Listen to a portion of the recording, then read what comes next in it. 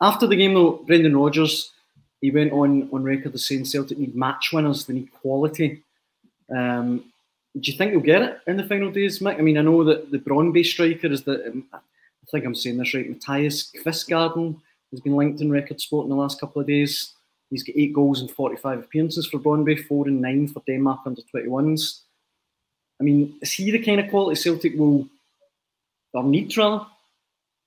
It certainly fits the profile, but this is what we'll keep hearing about, the profile and the model and all that kind of stuff. And at some point, Celtic need to get some proven ability in the building. I mean, I think they've had plenty of quality on the pitch at the weekend. I mean, for all they're missing a few. They've still got Kyogo, Maeda, Abada, O'Reilly. These are guys that are proven that they can create and score goals, and Haksabanovic, who maybe needs to step up a wee bit. Get these guys Yang has looked apart in his appearances so far. So they've got guys that can create and have got quality.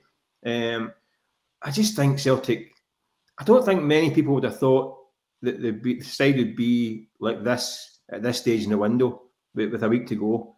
I think the talk in the summer was all about taking the side to the next level, competing in Europe, making a fist of the Champions League, strengthening from a position of strength, all this kind of stuff. Has that happened?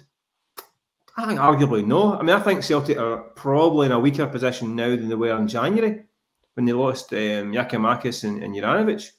And I know they've got injuries, and I think that is a huge factor. I mean, you take out guys like Carter Vickers, Hatate, and Johnson at the team, that's a big loss for any side.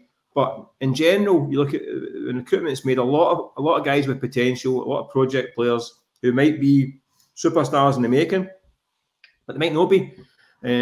I think Celtic fans thought there'd be some heavy investment this summer to kind of really capitalise on their position and kick on, and I don't think it's happened yet. And there's now a week to go, and I take the point that listen, these kind of signings tend to be late in the window, and it's happened to Celtic in the past as well. When Jota and Carter Vickers arrived late in the window, Matt O'Reilly arrived late in January.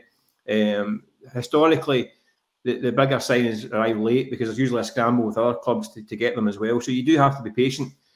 And there's a sense that Celtic have been kind of hanging on a wee bit through this window until they got reinforcements. But now a week to go. I mean, all right, they've signed Lagabiko and Nurovsky, who look like good players. Again, prospects as well, like young guys.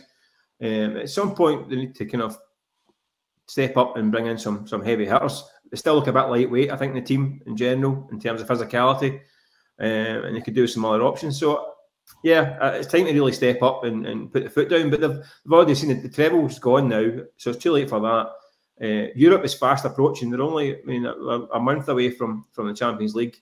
And at this point in time, that Champions League is looking a bit ominous. And before then, they've got to go to Ibrox on September the 3rd. And that's looking ominous when you look at the injury list. Mm-hmm. That's no environment for projects and plans and guys that suit the model. The model is winning games of football. So they really need to get an act together and get a move on and get in some proper signings, I think, now.